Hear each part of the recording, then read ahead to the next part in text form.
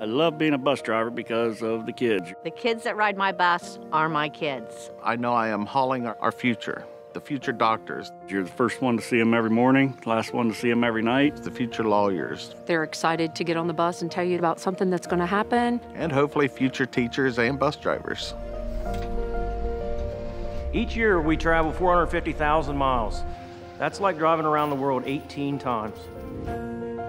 Every 1,500 to 2,000 miles, each bus is brought in, put on the lift, thoroughly inspected by us. All buses are built to both a federal and state construction standard. The buses are inspected at least twice annually by the State Patrol. Each day we drive 2,600 miles. That'd be like driving to and from Key West, Florida. My favorite part about riding the school bus is I get to talk to friends. It gives me a chance to relax before and after school. So I have like a lot of siblings. They're always rowdy and loud, so I can get on the bus and it's quiet. I like my bus driver. He's really nice. He cares about my safety and my friend's safety and everyone around me. She helps us when we need her. She's funny and sweet. She's nice and she doesn't care where we sit. She gives us candy on Friday.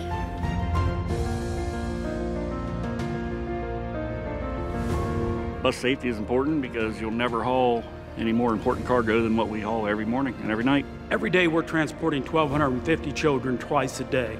So there's 1,250 reasons that these buses need to be safe and the bus drivers need to operate them safely. Knowing that I was a part of their safe transportation to school makes me feel good. It is important for kids to follow safety rules around the bus because anything can happen at any time. If something happens, the bus driver could look, something can happen to them, or we could get hurt as well. School bus safety is important because we want to get the kids to school and home as safe as possible. Their safety and their well-being is what we look out for every single day. So with the community's help in obeying our red lights and stopping the proper distance, we can all achieve this together.